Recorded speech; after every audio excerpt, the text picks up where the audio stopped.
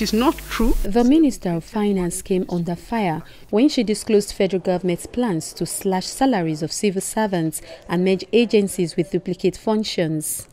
This, she said, is part of efforts to stay afloat against rough economic tides which the country currently faces. But several interest groups and individuals have condemned the decision. The latest criticism is coming from this group of civil rights activists. They say government should look elsewhere in its quest to generate revenue rather than slashing salaries of civil servants whose take-home pay is still grossly inadequate. If you think of the salary scale of Nigerian civil servants, you just pity them. You have pity on every one of them.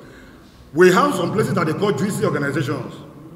When you talk of maybe NNPC, some other places that they call juicy organizations, government should consider how to balance the salary structure. And again, look inward, even to themselves, the political office holders.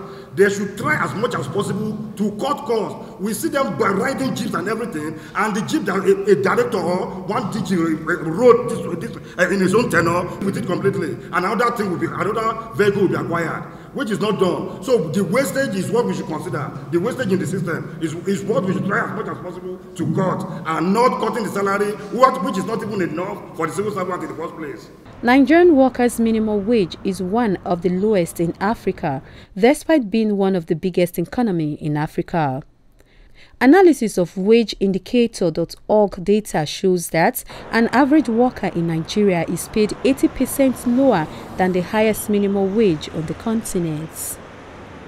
The Nigerian Labour Congress also condemned the decision and promised to continue to fight for the rights of Nigerian workers. Helen Osamede Akins, TVC News, Abuja.